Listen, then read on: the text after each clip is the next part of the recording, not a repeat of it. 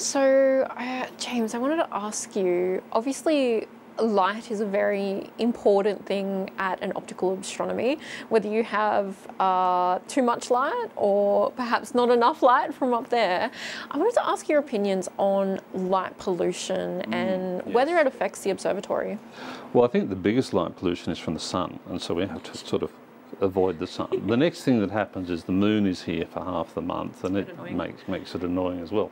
But once those two sources are gone, what we can see from outside looking a long way away is the lights of towns and farms, and a big glow on the horizon from Sydney, and another glow from Dubbo, and another glow from another town.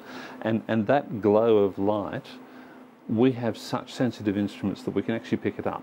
We can measure what colour of light it is, what chemical processes make that light.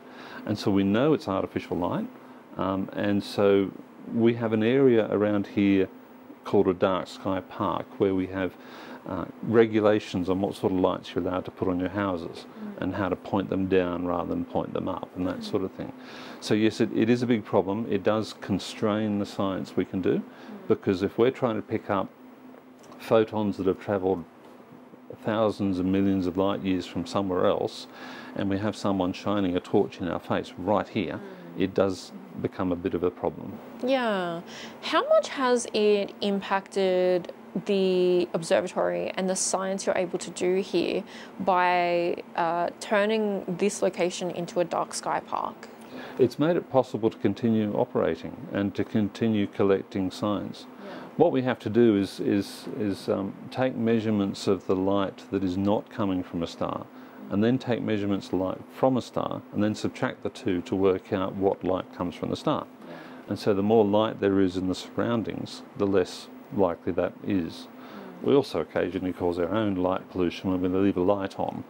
And one of our jobs as a night assistant is to wander around and find all the lights that someone might have left on and turn them off.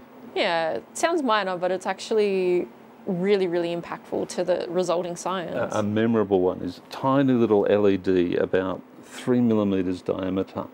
A little bit of black tape had fallen off, and the scientist said, "I've just taken a picture of the darkness and I can see some light, and I can tell you it's green."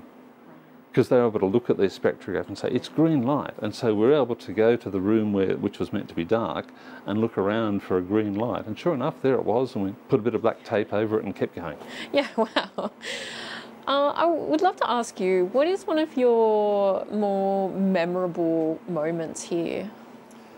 I think on the subject of light pollution, one of the most memorable moments is I went out onto the catwalk to check the weather, because we can only rely on the computers so much.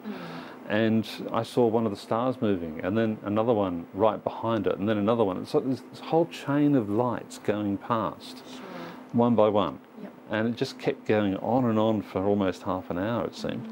And I looked at the map of satellites in the sky, and it turned out to be one of those mega constellations of communication satellites. And then I checked the registry, and oh, okay, it's the one I use at home. Oh. So, oh, well, okay, you know, if only we had fibre optic cable to every house, we wouldn't need these things. Yeah, but absolutely. We end up needing them anyway.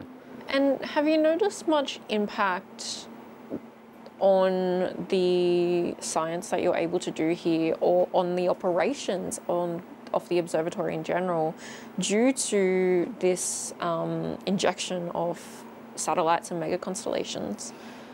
Well, not at the level I work. All I do is deal with light sources that I can find and fix. But the scientists, they certainly can evaluate the level of background light. And they have a project on every year where they photograph the light and check where it's coming from. So yes, it is an effect, but I couldn't quantify it myself. Yep, sure.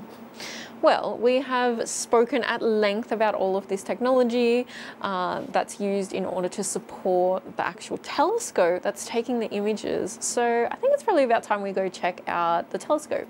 Yep, sounds great. Great.